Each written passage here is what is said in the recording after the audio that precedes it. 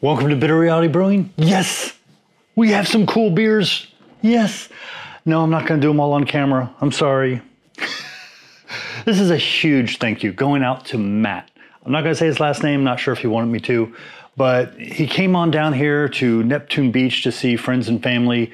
Neptune Beach is kind of like east and a little north of Jacksonville and very north of Jax Beach. Jacksonville Beach and Jacksonville are not the same city. When you first move to Jacksonville, you kind of think they are. They're not. But he brought me some amazing beers to enjoy, try.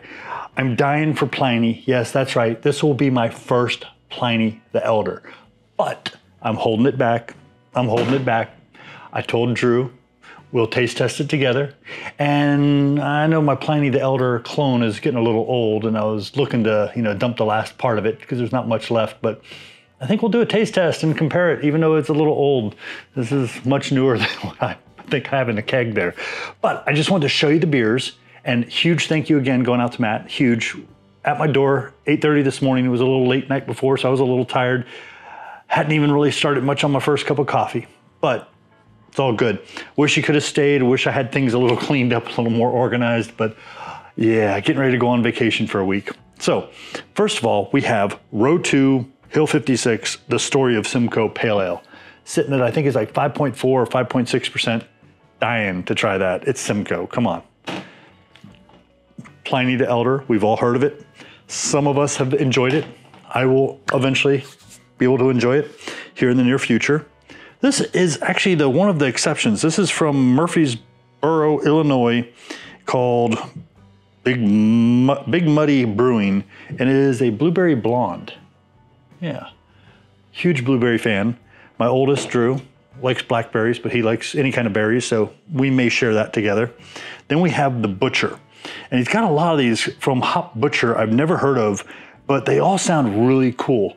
This one's probably the most calm out of all of them, and it is a pale ale again, sitting at 6%. It is a Mosaic hopped pale ale, and I never used to think Mosaic was that amazing until I started brewing with it. I love Mosaic. It's a great hop.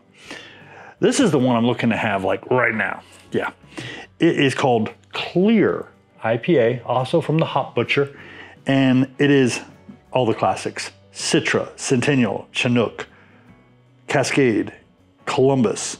It's sitting right at 7.25%. Those are a lot of hops that have been around for a long time. Citra maybe not quite as long as some of the others, but they've been around for a long time. They're not expensive hops. And they're the C's, the 7 C's, which actually that's 1, 2, 3, 4. That's 5. So in the comments, tell me what the other 2 are. I got one in my head. But yeah, the 7 C's, there's 5 C's here. But they're great hops. They've been around forever, but they're just great hops. They're not expensive, and they do a great job.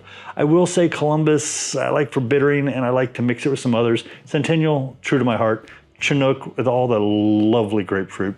Citra, we all know. And Cascade. Cascade, I mean, they're finding new uses for that, especially with where you're using it for your thiolized, and throwing it in the mash. But yeah, this is the one I'm gonna have right now. And then we have this, I tried to pronounce this so many times, it just has to be the way it's written. It's Emmett's Showers of Sparks. Just doesn't seem to read the way I would expect. It's also from the Hop Butcher, and it is Mosaic, Sabro, and Galaxy. It's a double Indian Pale Ale, and it's kind of funny. It's 7.5%, and if you look at the GBHC, whatever, if you look at the guidelines, 7.5 is like the top of IPA, American, and the very entry for double IPA. So it could go either way. They're calling it a double. They got a ton of hops. I think they deserve to. Don't even know what the hell I had in there. I think I was taste testing something. I've been moving some beers to kegs and getting things ready. But I'm gonna go ahead and make this video testing the Clear IPA. And it's funny, the wrapped and it's splitting. I mean, it's bursting with hops, you know what I'm saying? It's pretty clear. Very light.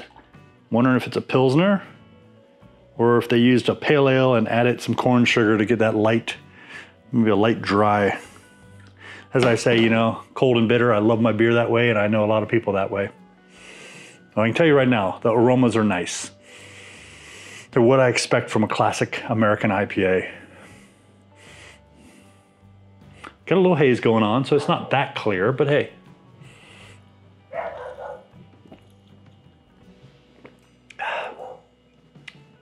It's actually pretty mild.